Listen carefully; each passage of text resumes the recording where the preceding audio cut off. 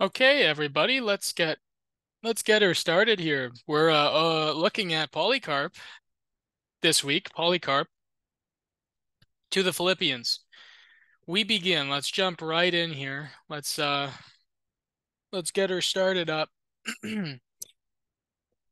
Polycarp says to them, I have greatly rejoiced with you in our Lord Jesus Christ, because you have followed the example of true love as displayed by God, and have accompanied as became you those who are bound in chains, the fitting ornaments of the saints, and which indeed are indeed the true diadems of the true elect of God. So what's he saying here?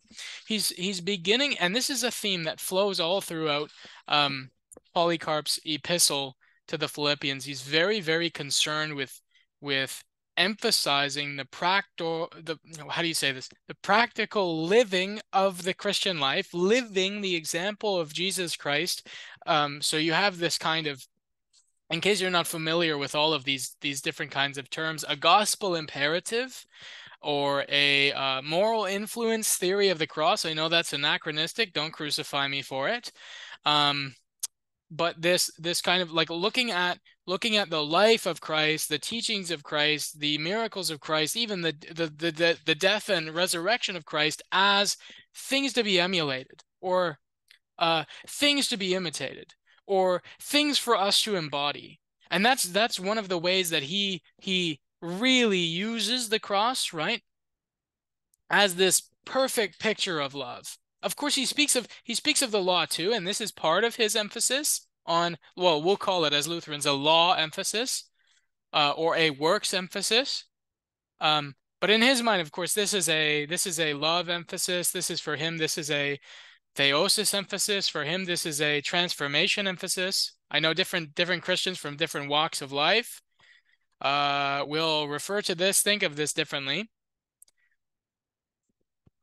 But alongside that, you have this kind of imitation of Jesus Christ, obedience to the law of God in the Decalogue, and loving one another. He talks about faith too, and we're going to look at how he talks about faith, because how he talks about faith is very interesting due to the kind of general thrust and use of the law throughout this work. Because when you see an author like Polycarp, at least in this epistle, that is so emphatic about the law, so emphatic about um, living in this certain kind of way, even as a condition of eternal life, you would think that the way he speaks of faith would be super conditional, right? But it's not. And we're going to look at that. So hold on to your boots and your hats and your socks. But anyways, what's he saying? Yeah, he's saying one of the great things that these people, these Philippians did, and this is something that is very in line with them, keeping in step with how they related to St. Paul the Apostle when St. Paul the Apostle was in prison, writing to them, the letter to the Philippians of St. Paul the Apostle. There's still these people um dealing with these other people in prison, right? And this is who he says, right? That you have accompanied as became you those who are bound in chains, the fitting ornaments of the saints, and which are indeed the diadems of the elect of God and our Lord. And because the strong root of your faith, again, we'll speak about this in a second. Um, but he's speaking about their love, their relationship with the imprisoned, right? And of those people suffering, we can assume it's for their faith, right? Um, these are the people who are the diadems, the crowns, the glory, the ornaments of the elect of God.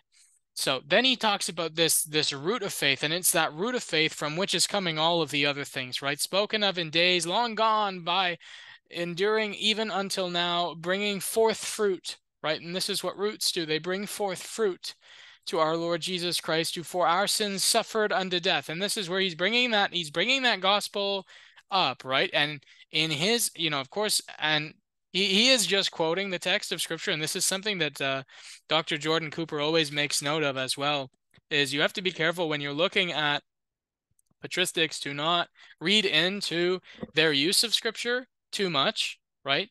Because a lot of the times they are using Scripture in a very minimalistic way, assuming it gets the point across. Because Well, why wouldn't you, right? Unless you had already seen everything under the sun, every stupid and incorrect interpretation under the sun, why are you going to assume people are going to have all these different understandings of what the text says? I mean, it is pretty obvious. A lot of these texts are, but the point is important because you can look at um uh the quotations of texts in the Holy Fathers that are not explained. They're proof texted, they're cited, not even really, because they're not even trying to prove a point. They're just putting it forth and assuming we all agree on what it means. And you'll see Roman Catholics use that one way, and Lutherans use that one way, and Baptists use that another way. So just something to keep in mind. But anyways, you still have this point, right? He is using this idea of Jesus Christ as the sacrifice for our sins, right?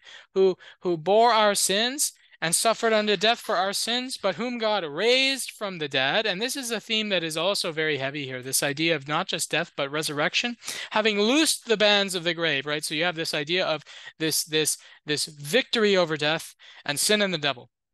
In whom, this is Jesus, in whom through now you see him not, ye believe, and believing rejoice with joy unspeakable and full of glory, into which joy many desire to enter, knowing that by grace. And this is why I said, right, this is important to know how he how he is at one hand, yes, just quoting the text, but also using it in a way that is not weak. He does not have a weak view of the cross, not a weak view of faith, but a strong one that is, look here with my mouse if you can,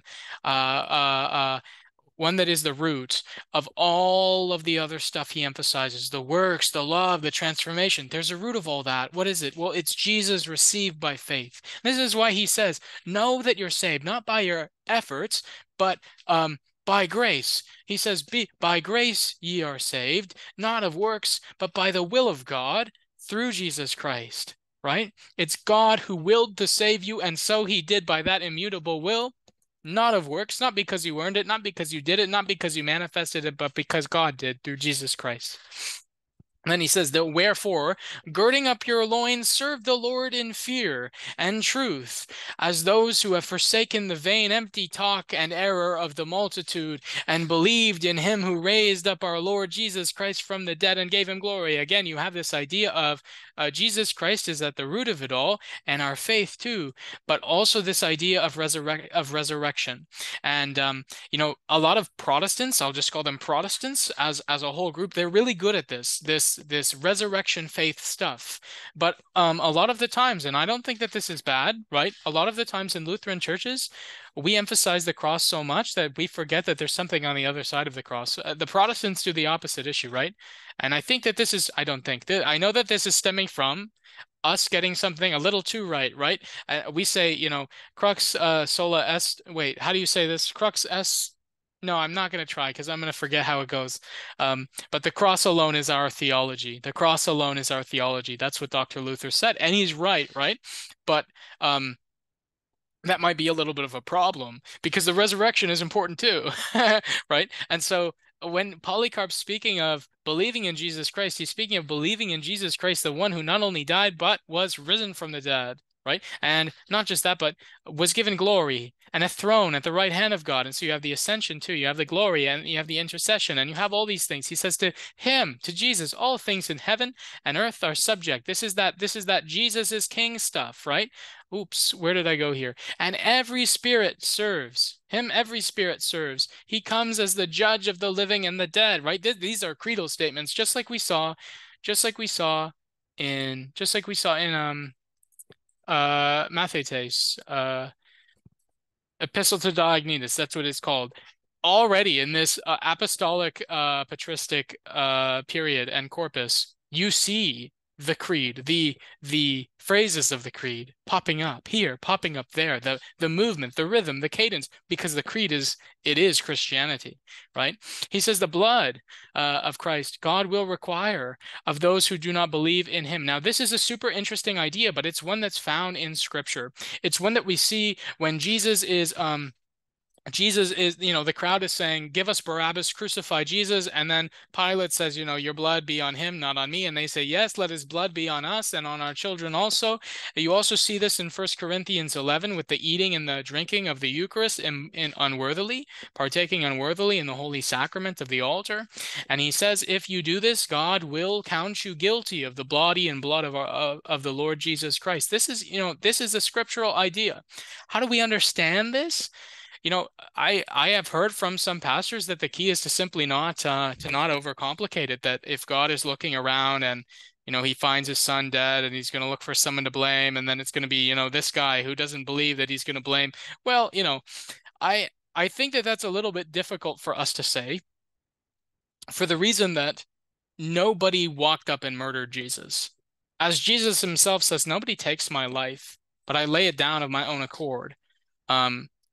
He offers himself to us as a sacrifice for our sins, and as through that, the salvation of our souls. So when we're kind of looking at these texts, these ideas of God requiring of his blood from those who don't believe, or of those who partake unworthily, all we can really say is it's kind of painting a picture of something, and what it's painting a picture of is going back to Genesis and that Noahic covenant, where after the flood, God says to Noah, you can eat of any of these animals now after the flood. Remember, before they were not eating animals, just vegetables and fruits and grains and stuff. And then he says you can eat of the animals, but not of their blood, because there is the life is in the blood, right? And yeah, it's a really complicated thing, but this is what's being hearkened back to.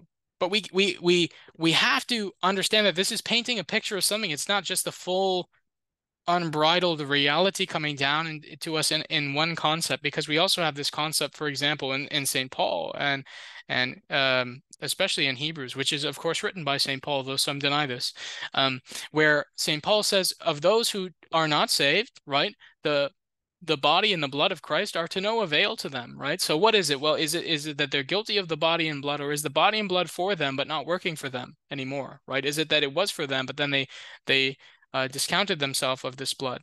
And then we see also that in, for example, Revelation 12, it is through the blood of Christ, the blood of the Lamb, that victory has been accomplished. And so, you have all these different uses of the idea of the blood of God as something that is being required of people, of something that is atoning for sin for some people, of something that is, what do I want to say, and how do I want to say this? Not working anymore for some people, like that Pauline idea in Hebrews, right? So it's something that's used different ways in different texts. We have to be aware of that, be careful with that, kind of with what we do with that. And we want to be super careful of that, because, the blood of Christ is a precious thing. The blood of Christ, we don't just want to say, oh, it's a thing of guilt. No, that's not true, right? It's a thing which is mainly for your atonement. It is a thing which, the life is in the blood. And when that blood is poured out upon us, when we drink that blood, we have life, we have salvation. And so it can be really, really tricky. And a lot of people, they want to line all these texts up in this neat kind of way with their closed off parameters, and they want to drink a lot of coffee and do a lot of nicotine pouches so that they can make them the sharpest, most accurate statement about this that they can. Look, that's not the point, right? The point is you have to understand. It's pretty clear he's saying that this is a bad thing. It's pretty clear also in the other text, for example, Revelation 12, that the blood of Christ is a good thing. So you have to be aware of this. But then he says, but he who raised him up from the dead will raise us up also. And this I want you to pay attention to. If we do his will and walk in his commandments and love what he loved. This is a terribly hard thing to say, because what he's saying is, you will be saved if you do his will. Now, here I've put in the notes here, because you can do that on Logos and Verbum. Oh, I just want to hover over it. That's not how it works. I've written here, is this salvation by law, that is as imperative, or is this salvation by gospel transformation, such as an indicative, right? And there's a big difference there. You might say, well, Pastor, that's a small difference. What are you actually getting at? Well, what I'm actually getting at is this, right?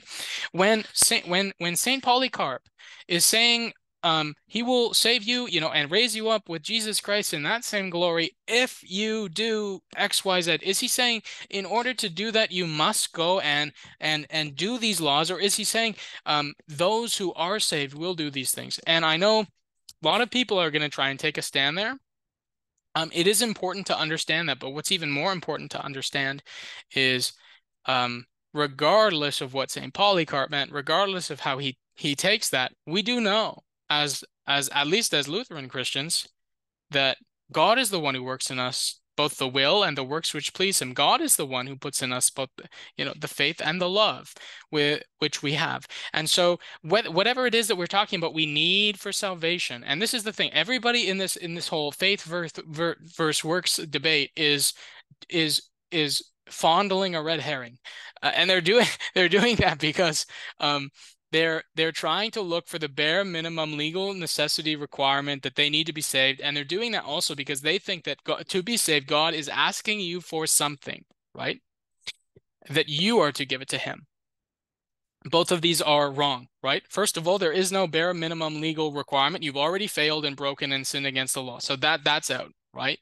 Second, God is not interested in the bare minimum necessities. He is a God who gives and gives and gives until your cup overflows. And thirdly, this idea of salvation is not one where he asks you for something, such as give me your faith, give me your works, give me your intentions, give me your hope, give me your fear, but one where he gives, right? How do we know this? Well, I have to talk about this all the time because we all keep forgetting it, myself included. Faith comes, how? Do I produce my faith? Do I just construct it within my heart? No, that's, the heart, it's the idol factory, as John Calvin said, right? Rather, faith comes by hearing the word of Jesus Christ, right? So faith, when I hear the scriptures, when I read the scriptures, when I receive the absolution from a pastor, when I am in the liturgy, when I hear the gospel sung in a glorious Lutheran hymn, when I receive the sacrament of the altar, when I think upon my baptism, that's how faith comes, right? I don't create my faith, but faith comes from hearing the word, the gospel of Jesus Christ, and not just this, John 6 again, what shall we do to be saved? What is the work of God? This is the work of God, right? This is the work of God, not the work of you, that you believe in the one who he has sent, right? So also St. Paul in Ephesians, right? Faith is a gift. It's not our own doing, but a work of God, right? And not just that, you're recreated in Christ Jesus to do good works, right? And it's him who works in us both that will and that work which please him. And it's from this hope of the gospel preached to us that springs up both faith and love for all the saints. All that's St. Paul, right? That's Ephesians 1 and 2. That's Philippians 2:13. That's Colossians chapter 1. That's, all of the scriptures are telling us the same thing. No matter what it is we think we need, God will give it. No matter how much it is we think we need, God will give more. No matter what we think God desires from us, God reminds us he requires nothing but gives all, right? And this is the truth. This, something that's said in the Heidelberg Disputation, which we're really going to need to talk about if we haven't already. And we might have already talked about it before, so maybe we'll have to dig into a secondary source book on the Heidelberg Disputation. I'll have to double check if we have looked into the Heidelberg Disputation, but it's one of my favorite Luther works of all time. And there we say, it's not a confession, but it's a writing. And there we say, it is not God does not find, but God creates that which is pleasing to him. And there's nothing truer about our God that we have ever written as Lutherans. That God is a creating God, right? God, he creates out of love, he saves out of love, he sanctifies out of love, he prepares out of love. All of this out of free fatherly goodness, we say in the Small Catechism, right? We don't earn it, we don't deserve it, we don't work it. You know what I'm saying? Right. And so when he says, if we do his will, we'll walk in these commandments. Honestly, you could put any kind of requirements in there you wanted to. You could say, if we wear orange shoes, we'll be saved. That's not true. But if it were true, God would equip us with the orange shoes. Do you see what I'm saying? Right. So no matter what Polycarp means, no matter how you interpret him, God's going to prepare you. Right. But I do want to say, of course, Lutherans, we do have a position on this. You already know what it is. However, we do also know that faith alone, even though it saves alone, it's never alone. And in truth, really, how do we understand faith? Well, not like the Protestants do, right? We understand faith as God is doing his cross to us. God is doing word and sacrament to us. And we, in faith, receive that. And what does that mean? It doesn't mean that we do an act of will upon that. It means that it's done to us. It's done to us, right? So how does salvation come? Baptism, right? And the thing is, from this baptism comes faith and comes works, right? And this is the thing. So you can synecdoche this if you want to. When he says if God's going to raise you up, it's if you do his will and walk in his commands and love what he loved. Well, how are we going to do that? Through word and sacrament, right? And this is the thing. If he says, because I hear people complain about uh texts in the scriptures that seem legalistic, or texts in the Holy Fathers that seem law focused, or like they'll say, "Oh, this looks like work salvation." Well, do you not understand who puts works in you, right? Do you think that you could do faith yourself, but you can't do this? Because this is what I hear all the time. People say to me all the time, "Well, this is so scary because I can't become a better person. You can't do faith either, right?" That's back to small catechism. I believe that I cannot believe in Jesus Christ or come to him. So add to that, please. Add to that. I cannot do his will. I cannot walk in his commands. I cannot love what he loves, but the Holy Spirit has called me by the gospel, enlightened me with his gifts, and he's not just given me true faith, but he's also done all this too, right? Okay, with that out of the way, now we understand all things in the world. Keeping ourselves from all unrighteousness, covetousness, love of money, evil speaking, false witnesses, not rendering evil for evil. You get the picture, right? So he's saying, if you wish to be raised up to new life, this means walking on the, again, this is the doctrine of the two ways. Walk in the path of life. And on that path of life is not just faith. This is not just Jesus, but the things of faith and the things of Jesus. And some of those things of faith are the commands of God. Some of those things of Jesus are loving the people he loves. Some of those things are avoiding the other path, and that's simple. This is what the rest of it is, right? Keep yourselves from everything else, everything that is contrary to love, everything that's contrary to righteousness, everything contrary to truth, contrary to Jesus. You know what I mean? This is what he's saying. So then he moves on. Chapter 3. These things, brethren, I write to you concerning righteousness, not because I take anything upon myself to do so, but because you've invited me to do. And this is a beautiful thing too. It tells us something of preaching. What does it tell us? It tells us that Polycarp really likes Augsburg Confession, Article 14. You know what I'm saying, right? That he doesn't take upon himself to preach or to teach, but rather he heeds the call of God through the church to do so. He heeds the needs of the people and he delivers, right? They have asked him to teach them on this, and so he has done, right? And where does he find all these things he teaches? He says the word of truth, right? And he says it this way: neither I nor any such one can come up to the wisdom of the blessed and glorified Paul, St. Paul the Apostle. He, when among you, accurately and steadfastly taught the word of truth in the presence of those who were then alive, and when absent from you wrote a letter, which if you carefully study, this is the letter of St. Paul to the Philippians, you will find to be the means. This is the means of grace, right? But what do we mean of grace? What is grace entailing? Some will say the means of grace, this is just justification, hogwash, and bull truckles. That's not true. It's the means also of building you up, of strengthening you, fortifying you, of growing you, maturing you. Do you know what I'm saying? In that faith, which, hear this, again, just what I was saying, has been given to you. You didn't create it. You didn't manifest it. You didn't make it. It was given to you as a gift. And which, being followed by hope. This is that patristic thing, faith, hope, and love. That faith given to you, that hope which followed, and that love which was preceded by it all. And love is this synonym for works again. So people say, "Oh, I'm so scared of Polycarp to the Philippians." Here's why you should not be. Because the answer to what was on last page is right here. The answer to last chapter is this chapter, right?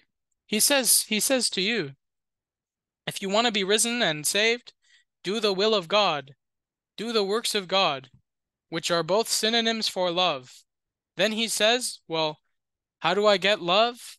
The Holy Scriptures will put it in you. God will put it in you. Do you see? Right? And this, moreover, this is the mother of us all. What's he referring to? This is coming back down to this idea of the mater ecclesia. For if anyone be inwardly possessed of these graces, remember, building you up of the means of grace, these graces, he hath fulfilled the command of righteousness, and see that love is far from all sin. And this is why he expressly extols love above all. And St. Paul does too, right? He says of, faith, hope, love, all these things. But St. Paul says, love is the only one that will endure. Faith will not endure eternally, for there is a time of faith and there is a time of sight. There's a time when nobody will believe in Jesus on faith because they will see him with the eyes of the flesh. They'll see him before them. It's a passing thing, but love endures forever.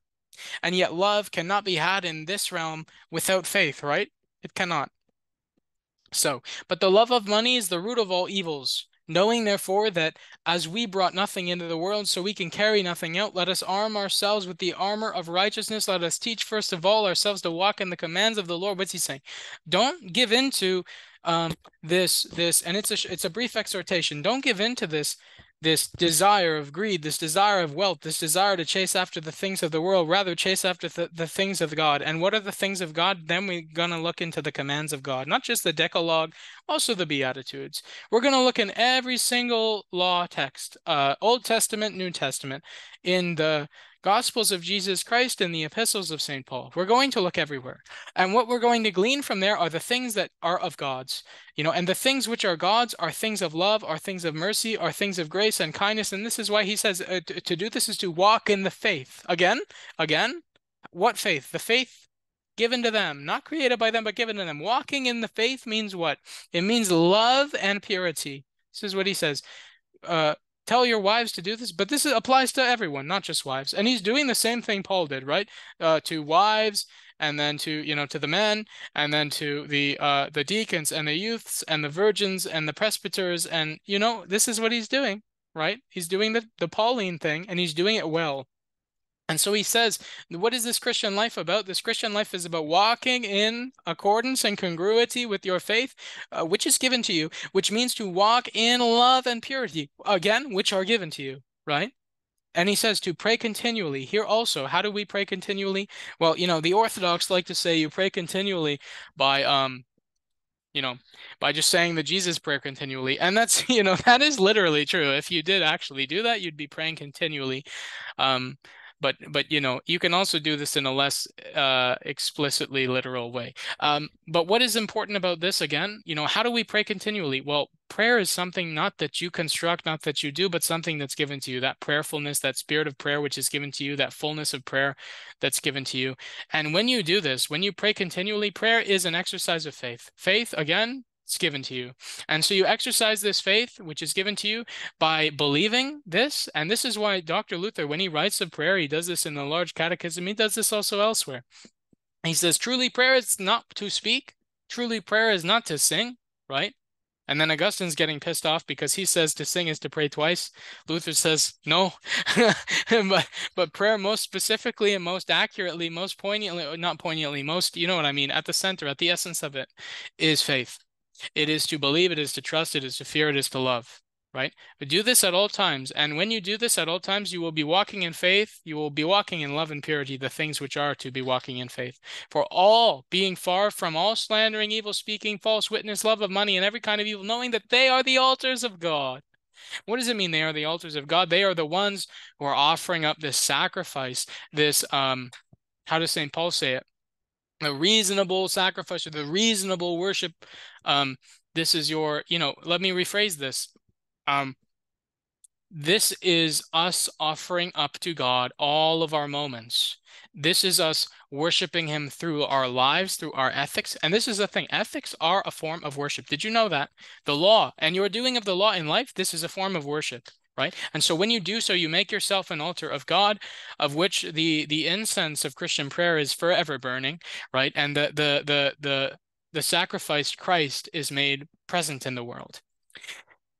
Knowing then that God is not mocked, we ought to walk worthy of his commandment in glory. And again, just going all through this law all the time. And that's not a bad thing, right? Then he says, the deacons then should be blameless and does again the Paul thing, the same requirements, right? He says then, if we please him in this present world, coming back to that idea, we shall also receive the future world. That is if, like a conditional statement, if you please him now, you will receive the future world. This is like, again, people say this is law, works salvation, right? Sure. We shall receive the future world according to, as he's promised to us that he will raise us again from the dead. If we live worthy of him, we shall also reign together with him, provided only that we believe. Only that we believe. So he has actually got two conditions here. Please him now, which includes the faith, and then the faith. But the thing is, the faith includes the pleasing of him. Do you know what I'm saying? Because we can say all we want all day, faith alone saves. True, that's true. But faith is never alone, right? We can say that faith apart from works justifies us, and that is true. But the faith which justifies us produces works. Do you know what I'm saying? So then he says, Let the young men be blameless in all things, that blah, blah, blah, right? All that Pauline stuff again, for it is well that they should be cut off from the lusts that are in the world. This is again the doctrine of the two ways. Let us have our young men go the way of life, not the way of death, right? Wherefore it is needful to abstain from these things, being subject to the presbyters and the deacons, as unto God in Christ. This is something that we saw previously with the series on Clement's first epistle to the Corinthians, and it's something that we are going to see a little later in the writings of Saint Ignatius of Antioch. This emphasis on the offices of the church and our submission to them and to their divine authority as unto God and the Lord Jesus Christ. Now, I want you to notice, though, and I mentioned this in the Clement section again. I'm going to mention it here, just as a little passing note. This is 2 offices, not 3. He does not say to the bishops, the presbyters, and the deacons, but to the presbyters and the deacons. Why? Because in the Bible there are only 2 offices. Presbyter and bishop are synonyms, episkopos and presbyteros, right? And then he says this, and this is also coming out of Paul, straight out of Paul. The virgins also must walk in a blameless and pure conscience. Now, this idea of the virgins, the enrollment of the virgins, is similar to that of the enrollment of widows, but this is also something that was practiced, that which you can, if you're interested in reading anything in Jewish Talmudic or Midrashic literature, you can find this. And I have the citation somewhere, just not in my own brain, as to the exact citation in the Talmud where you can, and the other rabbinic literature where you can read about this. But in the temple, they did have an enrollment. It was called the enrolled virgins of the temple. And they were exactly what it sounds like, consecrated virgins, basically nuns, serving in the temple. And did this exist in the early church? Yes, but not exactly as we would know and understand nuns now today. It's a little more complicated than that. But then he gets onto the presbyters themselves, and again does so just as Paul does. But then he says something super interesting here. And this is, again, regarding how we live, right? If we entreat the Lord to forgive us, we also ought to forgive. For we are before the eyes of the Lord and God, and we must all appear before the judgment seat of Christ, and must every one give an account of himself. So why is it that we are to forgive others? Because we will be judged if we do not, right? Again, you can sense the legal emphasis in the writings of St. Polycarp. He says, whoever does not confess that Jesus has come in the flesh is Antichrist, and whoever does not confess the testimony of the cross is of the devil, and whoever perverts the oracles of the Lord to his own lusts, and all says that there is neither a resurrection nor a judgment, he is the firstborn of Satan. Wherefore, forsaking the vanity of many and their false doctrines, let us return to the word which has been handed down to us from the beginning. So, it's everybody and their grandmother's dog is always trying to talk about the Antichrist, it seems. If I walk down the street, I will look at signs saying that Kamala Harris or that Donald Trump are the Antichrist. If I look somewhere else, I'll see that Netanyahu is the Antichrist. If I look somewhere else, I will see, if I go back in time, Obama will become the Antichrist. If I look in certain Lutheran writings, the Pope is the Antichrist. But, the reality of this is just as St. Polycarp says, because this is straight up from, the letters of 1 John.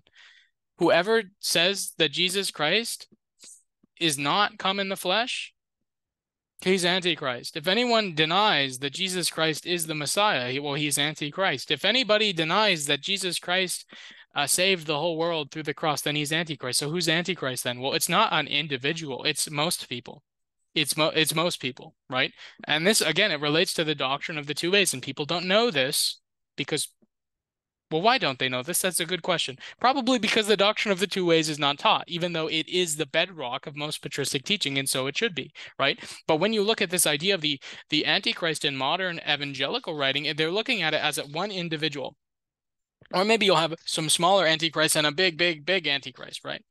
But the doctrine of the two ways is the root of this actual understanding coming out in both the New Testament literature, like the scriptures, as well as the patristic writings. And there you are either of the Holy Spirit in Christ, or you are Antichrist, right? There are only two spirits. You see this also show up in the Marburg Colloquy, right? Where Dr. Luther says to Ulrich Zwingli, you're of a different spirit. Well, which spirit? He's a unique spirit? No, not a unique spirit, of the unholy one, the unholy kind, the demonic spirit, the satanic spirit. And this is what Polycarp is saying. If it's not about you being a specific individual. It's that you do not accept Christ, that you deny Christ. You do not accept the witness of the testimony of the cross. You do not accept the resurrection. You do not accept the love of God in Jesus. And so you are the firstborn of Satan. But what is the solution to this? If you say, well, oh, that's me. Well, no worries. Return to the word, handed down from the beginning, right? Repent, believe. Salvation is for all. And so, then he says, let us continue then continually, persevering in hope and in the earnestness of our righteousness, and this is important, our righteousness, which is what? Which is Jesus Christ, who bore our sins on his own body in the tree, who did no sin, neither guile was found in his mouth, but endured all things for us, that we might live in him, right? And this is the thing. How will the righteous live? How will the righteous live? Will the righteous live by doing and preserving and enduring in the law? No, the righteous will live by walking in faith, right? By walking in Christ, by finding their life in Jesus Christ and their righteousness in Jesus Christ. For in him we have become the very righteousness of God, says St. Paul. Now he continues, thus do in assurance that all these have not ruined in vain, but in faith and righteousness, and that they are now in due place in the presence of the Lord. These are dead people, right? But what's he saying? In assurance we do this. We don't do all this. We don't walk in faith and love and hope, striving out of fear that we won't make it. But he says in the assurance of faith, right? That we will not run in vain, but run in faith. What does it mean to run in faith? It means to run in assurance, right? What does it mean to run in righteousness? It means to make Christ your righteousness. And thus, those who do this, and when they die, we don't say, oh, I don't know where he is. I don't claim to know into the mind of God. No, we just say they are now in their due place in the presence of the Lord. Why? Because of the objective grace of baptism, the objective grace of the absolution, the objective grace of the Holy Eucharist, present and active, alive in our lives and in those who have died, right? And this is the reality. Stand fast, therefore, in these things. Follow the example of the Lord, being firm and unchangeable in the faith, loving the brotherhood, joined together in the truth, exhibiting the meekness of the Lord. So all of these things, this idea of faith, this idea of love, this idea of hope, for Polycarp, they're one thing. They're one thing.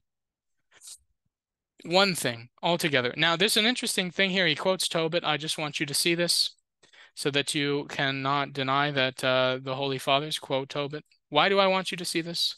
It's just my own sick obsessions here. This alms deliver from death, Tobit 4:10, 12:9. There you go. It's right there. And what does this mean? This is that same kind of thing of alms cover a multitude, or sorry, love covers a multitude of sins. It's the same kind of idea, right? So people say, oh, I don't accept the Deuterocanon because there's something heretical in Tobit. Get off your rocker, right? Stop it. That's not true. And if that's true, then John and First John, this is also heretical. But it's not. Neither are heretical. So,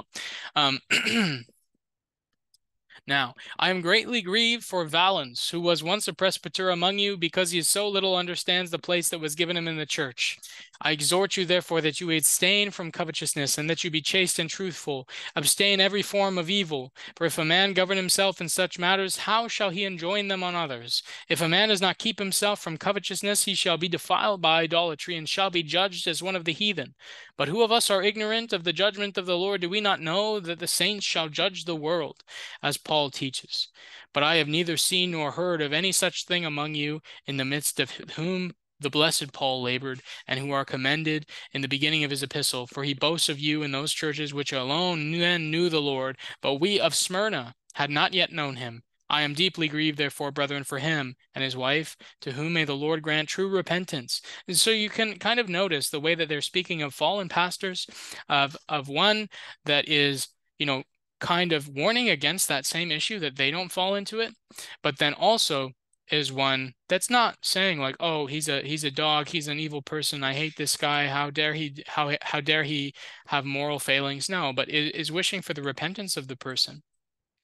Now, he exhorts them to various graces, and then concerns the transmission of the epistles. He's basically done here. But something that's super, super interesting, you might want to read this one over in your own time.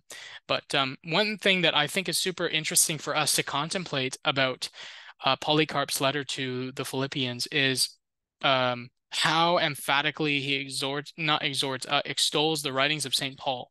And this is important because we see the use of St. Paul not only in his writings as taken for granted as scripture, but as a huge apostolic figure to the churches that he ministered to personally. And this is like, this is the disciple of the apostles. And so you've got here this idea of Pauline supremacy in certain churches arising already. So, but it's also kind of interesting that, the guy that's doing this Pauline supremacy thing is super legalistic. And I don't mean that in a bad way. He's just like super law focused, and St. Paul's not. So, but he says, I trust that you are well versed in the sacred scriptures and that nothing is hidden from you, but to me, this privilege is not yet granted. So he's taking this kind of huge humility, saying, to this congregation, I bet you are so knowledgeable in the scriptures, but I don't really know anything.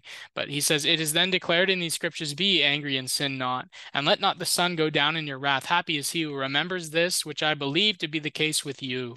But may the God and Father of our Lord Jesus Christ and Jesus Christ himself, who is the Son of God and our everlasting high priest, build you up in faith and truth and meekness, gentleness, long-suffering, forbearance, and purity. And what's so important about this is this. Again, hitting on, this point, this fact, that it is Christ who builds us up in faith. It is Christ who gives us faith. It is Christ who matures us in faith. It is Christ who adorns our faith with good works. In all things that we think we need, that we think we want in regard to salvation or Christian life, not us, but Christ. This is the message of Polycarp to the Philippians. So hope that was fun for you. God bless you guys.